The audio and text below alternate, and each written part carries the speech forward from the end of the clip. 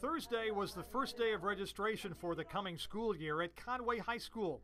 As it prepares for the new year, the school is faced with a big drop in the letter grade it received to comply with federal law, from a B last year to an F.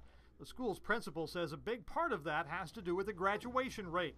He says many kids who leave the school transfer to other schools or even out of the country, but they still count against Conway's graduation rate. So we have far more kids coming and going these days than we used to. So we might have a graduating class of 300, and we've had 500 kids that have been through the building in the course of that 4 years. We have to keep up with the other 200.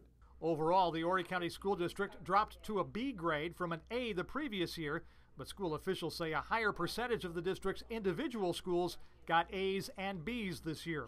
Also, Horry County moved up to be the 12th highest ranking district in the state, and all the districts ahead of it are smaller.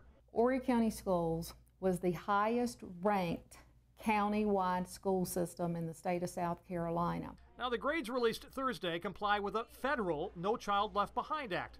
The state report card comes out in November. Britain says it's easy for parents to be confused by all this, but they should take a broader look and ask, how is my child doing? You know, are you satisfied with the kinds of growth and the kinds of opportunities and the kinds of challenges that your individual student is receiving?